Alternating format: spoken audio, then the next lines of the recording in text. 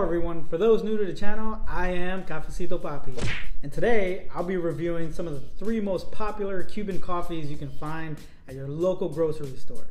Those coffees are Café Llave, Café Bustelo, Pilon Café Espresso.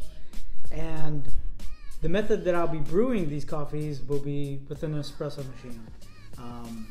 What I'll be looking for in these coffees are going to be richness, roast, taste, but at the end of it, I'll just tell you which one I think will come out on top and which one I think maybe you should try.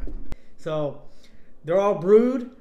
As you can see, they have no crema on the top. These are supposed to be espressos. Espressos have crema on the top, or that foam. You don't see it on these. The grind size for these type of coffees are too coarse. They need to be more finer so you could get that crema on the top when using an espresso machine. But that's something else we could get into later. We'll start off with Café Llave. This is Café Bustelo, and this is Café Pilon, right? So with Café Llave, we'll try it out here. I said it was sweet before. It's really sweet. It's actually sweet. And now I'm not talking about like it has sugar in there. I'm just talking about the natural coffee sweetness. It's very, very, subtle. It's not like, a sugary sweet or anything like that, but it compared to many other coffees, this is something that's sweet. It's light. I actually like it. It's not bad, right? We're gonna move on to Café Bustelo. Let's see. This I like. It just from the first sip, it feels like it's rich, it's bold. It's actually sweet, but not so much sweet as this. But it's more of a rich taste or a rich feel when sipping this. I really like the Café Bustelo one. Let's see. Last but not least, here I said it was an earthy type of smell to it. Now let's see how it tastes. Yep, it definitely tastes like an earthy taste, just like how it smells. It's still good. If you like this type of taste, I mean, it works. I like it. It's good. I've had other earthy type of coffees. This is actually better than most that I've tried before, so it's good.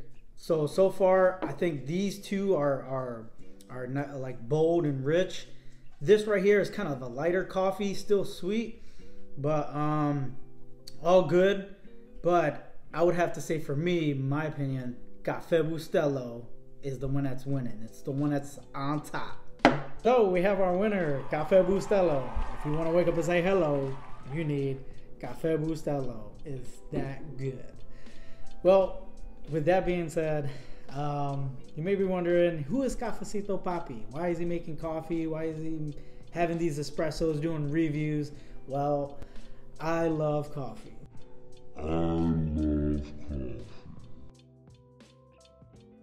And my coffee love came from when I was in the military. I was just working long hours, doing crazy things and working hard. And one of the things that was always there throughout the good and the bad was coffee. It helped me stay awake. It helped me get through, work or schoolwork when I was doing schoolwork in the military.